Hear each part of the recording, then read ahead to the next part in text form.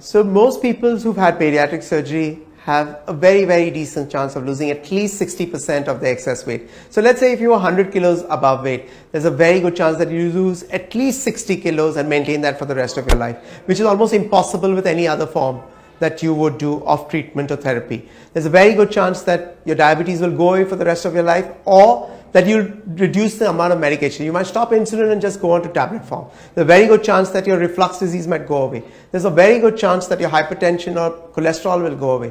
There's a very good chance that all the swelling you've had in your leg or pedal edema will go away. A very good chance that if you had NASH because of obesity, your liver will improve and you might actually survive or not get into becoming a cirrhotic. So these are the various benefits of having bariatric surgery. The ones who do really well and adopt their lifestyle can even lose up to 80 to 90% of their excess weight loss lifetime.